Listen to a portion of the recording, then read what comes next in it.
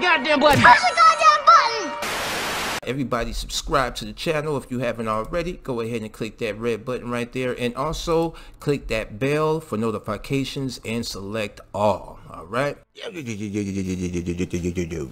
games and graphics, we are making a building with another GTA 5 mod tutorial for you, and today we're doing an updated video on how to install add-on vehicle spawner.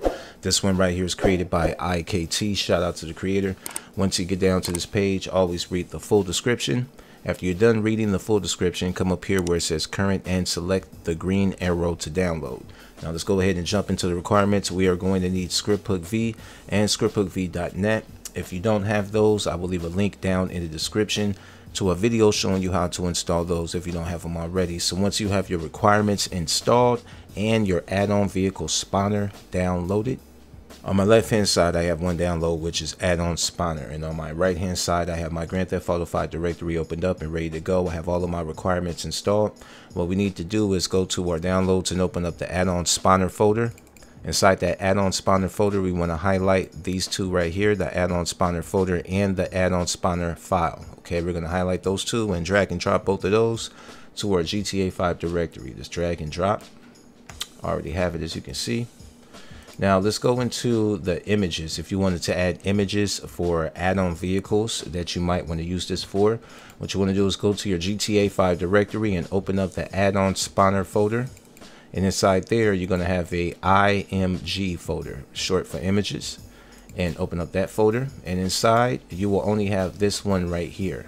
Okay, so if you wanted to put any other images in here for your vehicle, this is where you put it at, and make sure that your vehicle has the same name as the DLC of your vehicle. Okay, so once you have that done, if you're installing this for add-on vehicles as well as other vehicles, let's go ahead and minimize any of the windows that we might have open and run the game.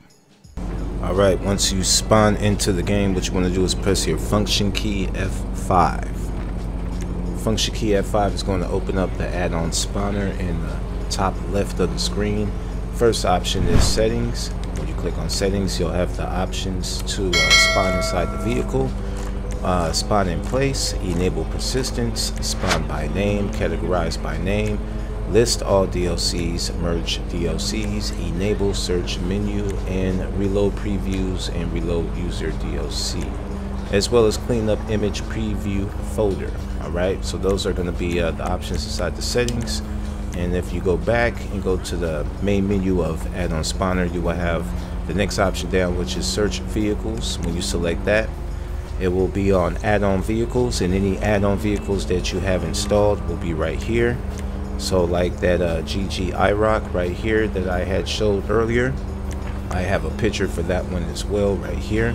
My other one, I didn't make a picture, I only made one for this one for the tutorial. And if you go up to search in, you could also change that to game vehicles by pressing over, and you will have all of the game vehicles right here. It's about 817 that's listed right here. So you will have add-on vehicles and game vehicles right here. And if you press the back button and go down to the next one, you will have the option to spawn by name. You will have to spell the car's name out. Then you have spawn official DLCs right here. So you can go to the DLCs and go inside of them and spawn whatever that you want inside of those. Alright, I'm gonna go ahead and go back, go down, and the next one is going to be muscle for my add-on vehicles right here. If you don't have any add-on vehicles, you will only have these first four options: settings, search vehicles, spawn by name, and spawn official DLCs. Alright, so I'm gonna go ahead and spawn in my car right here. As you can see, it spawns it in, and you could adjust it if you want the character to spawn in the car or outside the car. Inside of the settings right here, spawn inside vehicle, just uncheck it if you want them to spawn outside the vehicle, like next to the vehicle. or if you want the vehicle to spawn next to your character, should I say. Alright, so I'm gonna go ahead and take my paparazzi drive around the city. But if this helped y'all out to install it, or if you just enjoyed the video, feel free to smash that like button for me. Definitely subscribe to the channel if you haven't already, and share the video with y'all friends that are gonna mod GTA 5, guys. Games Graphics, me and a big ballin' ass Frank. We are out of here. Till next time, yo.